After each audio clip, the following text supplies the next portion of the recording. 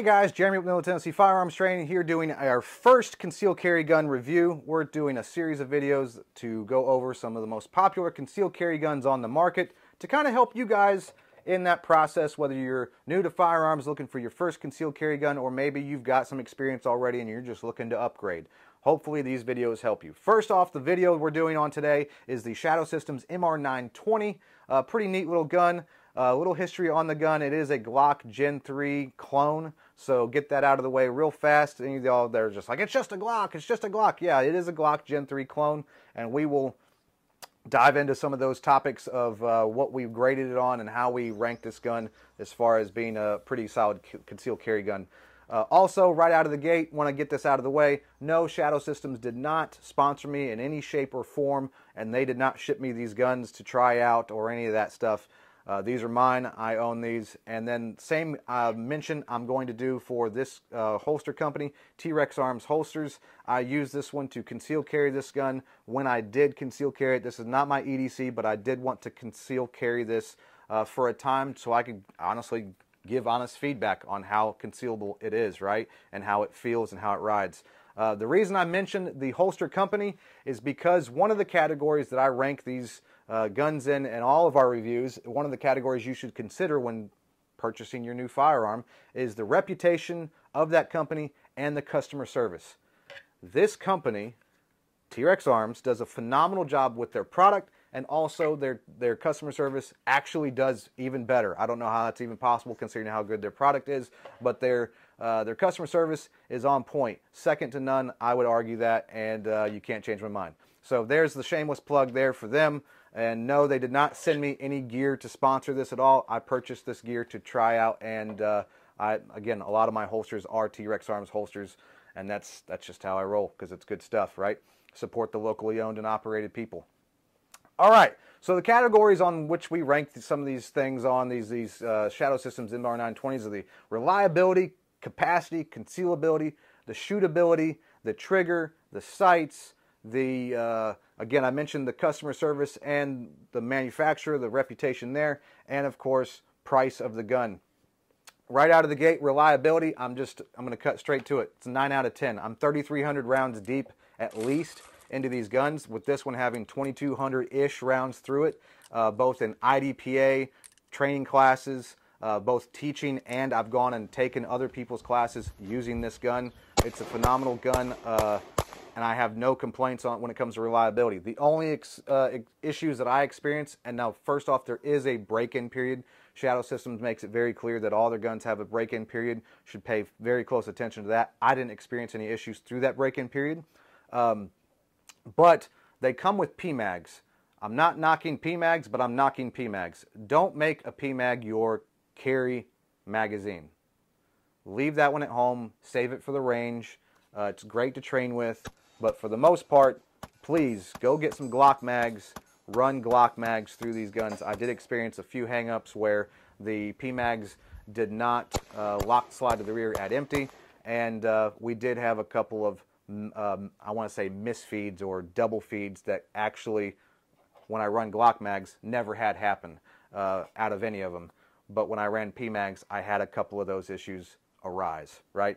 As far as capacity goes, look, no reason to spend too much time on this. 15+1, just like the Glocks, they take the Glock magazines. I give it a 10 out of 10 on that.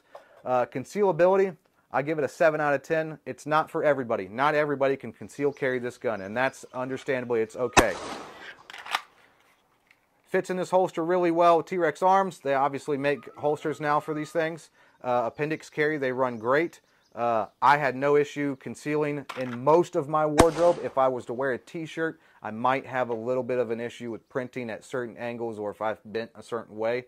So a button-up shirt untucked, or, you know, obviously during the winter, if you're wearing a jacket or a hoodie, obviously you're going to have no issues there. But for the most part, I didn't have really any issues concealing the gun.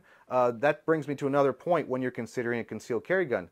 Don't think that you have to completely change your wardrobe around your carry gun, and don't think that your carry gun has to only fit your wardrobe. You can kind of blend it and find somewhere happy space in the middle, right?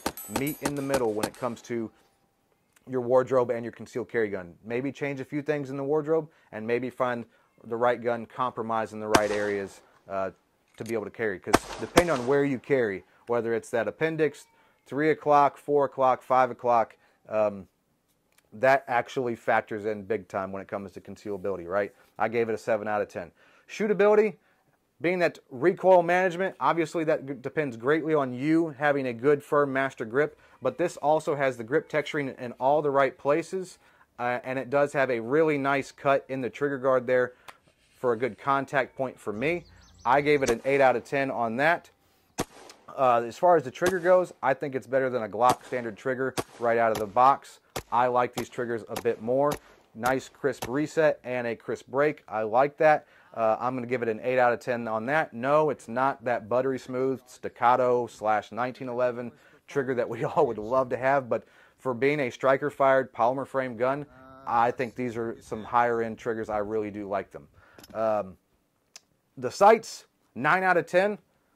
It comes with a high-vis front sight, night sight. They are mid-height sights, mid-height sights, and I like that because if you wanted to, you could co-witness. If anything happened with your optic and it failed for any reason, your backup sights here, they are not the large suppressor height sights. They're just high enough to where you can co-witness with most of your optics that you carry out there. That's a big deal. I like those a lot. When it comes to customer service and reputation, I mentioned I mentioned the holster company. Well, let's talk about this. The reputation of this company and so far what I experienced. I did have to call and ask about some parts that were missing out of the box when I bought this brand new. They didn't waste any time. They got me what I needed and shipped it out in a reasonable, timely manner. No issues there. I score them only an 8 out of 10. Not perfect because I'm waiting for that other issue. You know, if the gun has an issue or if I need a part replaced that I need to send the gun off for, that is the only experience that is really going to change and get you a perfect 10 as if I had to do that. I didn't have to do that right away. So my research on that and through social media and other places where people have posted their experiences, most everybody has a pretty solid thing to post about. Saw very few, if any, complaints on their customer service. So they've done a pretty good job there. Hats off to them. And again, they put out a good product. As far as the price goes, if I had to rank the price, where this is in the concealed carry market, it is higher than your typical concealed carry guns. This gun is probably going to run you about $780 to as much as $900, depending on the gun shop you get it at. They're going to, you know, depending on if there's an optic on there already, is going to affect the price. You can find them for over $1,000, depending on other customizations that have been done to them.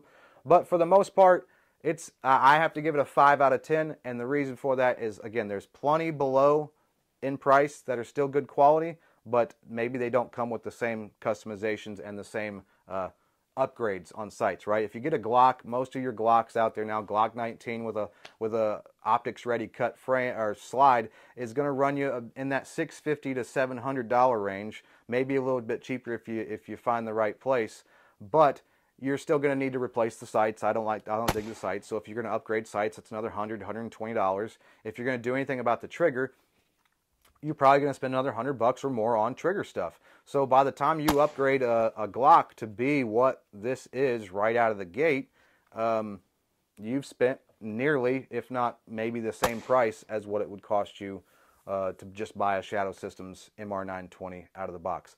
I like them. I'm a fan of them. If my carry gun went down and I had to send it back to the manufacturer for any reason, and I needed to carry something else, I have trained enough that I'm pretty confident with this to the point where I could just pick this up, throw it in a holster, and be good to go.